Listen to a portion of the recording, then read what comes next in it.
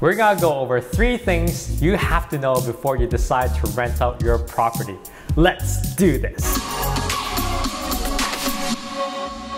How's it going? My name is John and I am a mortgage broker located in Vancouver. If you want to learn ways to be approved for a mortgage, home buying tips, and other mortgage related stuff, start now by subscribing and clicking on the notification bell so you won't miss anything. I'm here today with Ericko Toni, property manager in Vancouver. How's it going? Doing good. Oh, thank you for being here, and we're so happy to get some insight on property management. Well, thank you for inviting me. There may be lots of new real estate investors out there, and I know lots of people are like, oh, renting out a property is really easy, especially in Vancouver. Vacancy rate is so low, but that's just half of the story. I just want to ask you a few questions, especially for those who are looking to rent out their property for the first time. So what should they look for when they're analyzing the rental market in general? Yeah, it's actually when they're looking to decide what's the rental assessment. First, you have to look at their product. Like what is included in your property? Is it apartment, houses, townhome? What do they have? Parking, 2 bedrooms, 1 bedroom, bathrooms. And then afterwards, they want to compare in the rental market out there, apple to apple. So it has to be the same. If it's apartment, they have to compare apartment compared to apartment. And if it's 1 bedroom, you have to compare to 1 bedroom as well. And then they want to analyze what is the competitive advantage of it. That's it. Yeah. Now that's one aspect of it, knowing the rental market. Yeah. The next part is, okay, well, how much should you price the rental property? And that can be challenging. So what tips would you be able to offer to these type of people? Yeah, usually after when you have figured out what are your competitive advantage from the first analysis, then you will know, okay, if I don't have any parking, typically, we are in Vancouver, so if you are in downtown Vancouver, parking is roughly around $100 to $300. And if you're, right now, a lot of people are renting, let's say $2,300, but you have no parking. So you typically could rent roughly around $2,100 to $2,200 around there. So that's how usually you would analyze it. But if, for example, you look at an area like, for example, like Surrey or whatnot, where there's not that much competition there, then you want to see the average rental market, how much is it? And we actually give a rental market report to our clients, and from there they could kind of gauge how they will price it. Now, would there be a difference when rental is being advertised as unfurnished versus furnished? Oh yeah, huge difference. Yeah, because furnished, and also again, depending on the area, right? So if you do, for example, at UBC SFU, furnished is so popular because a lot of students come here, they want to stay here for like a few months or so and they go back to their home country.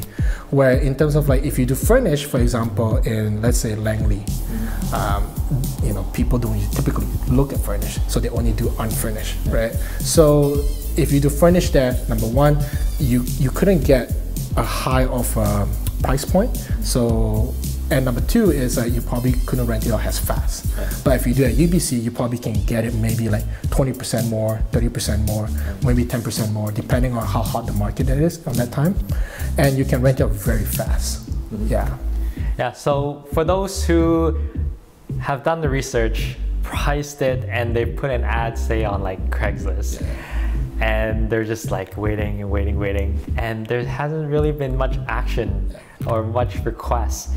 So what would you suggest? Should they hold firm and be just stubborn and at the same rate and just wait because eventually there's someone who will come and contact you and rent it? Or should they lower the rental price? Yeah, so typically when somebody posts the ads, they usually should at least give like a week-ish for them to like wait for it and see the feedback.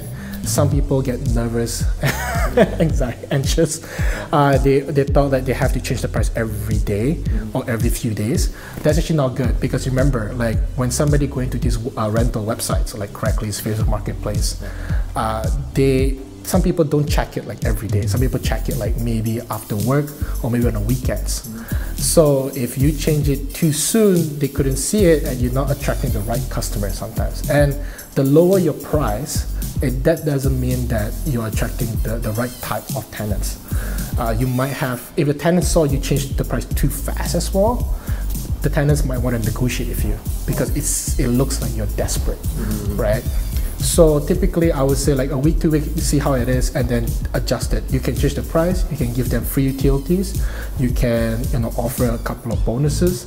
Really depend on what your competitors are doing. That's why your competitors are very, very important in terms of how fast or how much you can rent out your properties for. So those are really great tips. And for someone who is new to renting their place, I think they can really benefit from it. But some people, they're listening to all this and they're just like, oh, it's too much of a headache. I don't want to think about it. I just want a property manager to look after it. So if they want to contact you to get more information on what you do, what can they expect if they contact you? Oh yeah, so we will always, for example, if you refer me a client or somebody from video reach out to us, usually by email, and then we'll set up a phone call, and then we will do a 15-minute free consultation to learn more about their property management needs, what they need, and how we can add value to them.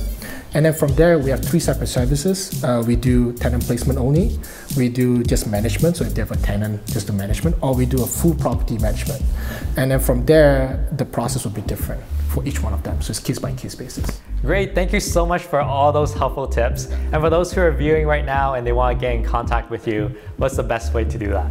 Yeah, so the best way to do it is just email us and then we'll set up a 15 minutes phone call consultation. It's free, don't worry, and then we can go from there. And there you go. We just went over 3 things you have to know before you decide to rent out your property. And please remember to subscribe to my YouTube channel to learn more.